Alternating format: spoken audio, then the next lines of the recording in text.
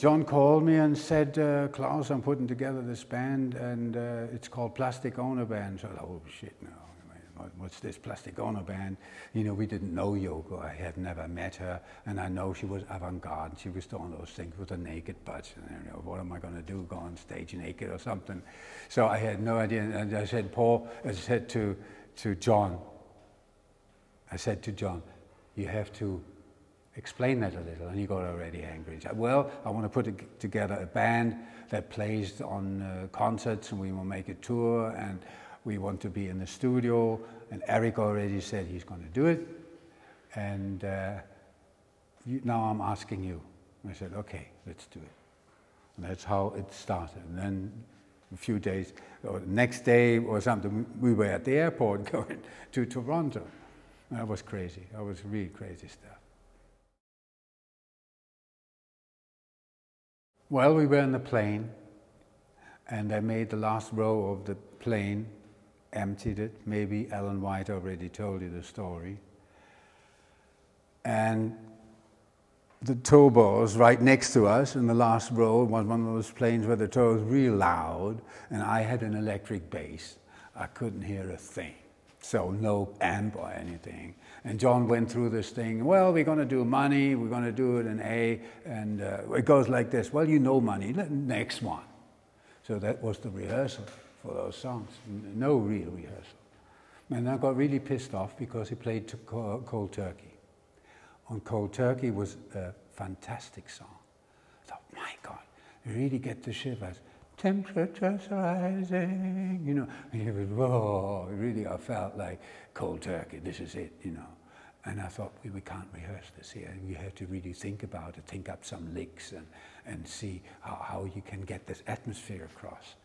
So we didn't have the rehearsal, and that's what the version is like we did in Toronto. It's just nothing, you know. I mean, he's singing the song, but it has nothing to do with the way the record was later, which I love that record.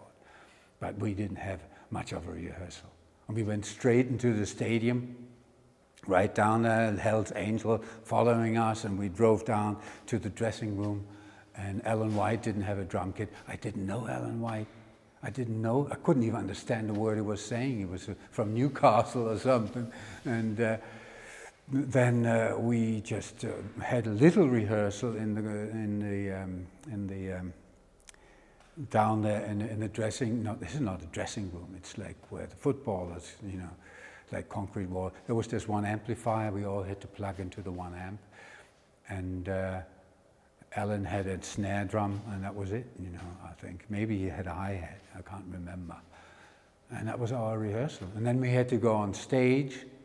Alan, haven't seen that drum kit before. Had to sit on a completely strange drum kit.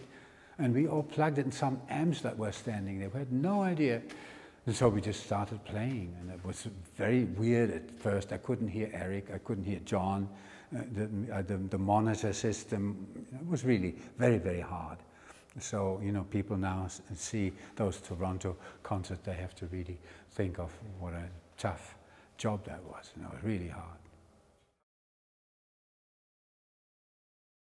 The audience loved it. It was great. Most of the people on a concert, they still know of the old Beatles. They would have loved to hear all the old Beatle tracks, and he didn't do that. So they loved to see John anyways. I think they were very polite too. In particular, when Yoko came and was singing, then it was very, very hard. You know, if it wasn't John, I think they would have thrown tomatoes on stage. And it's funny because me standing behind Yoko, I got a completely different feeling, because for me it was an amazing thing she was doing.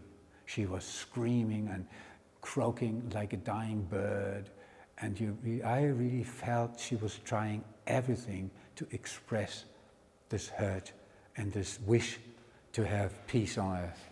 And I think that's, you have to say one up for Yoko. You know. I think John was amazing. Because even on stage, you can see it when you see the Toronto films, he was going up to Yoko, he was hugging her, he was whispering in her ear. You know, he was really nice. He was supporting her the best he could. And he always said he didn't give a shit what people said. Of course, he was sad about it, but no. And Yoko, she has got in Germany you say she has a thick skin, you know. There's not much you can do to throw her out of her balance. She has no stage fright, she doesn't know those things. So for her that was easy, no problem.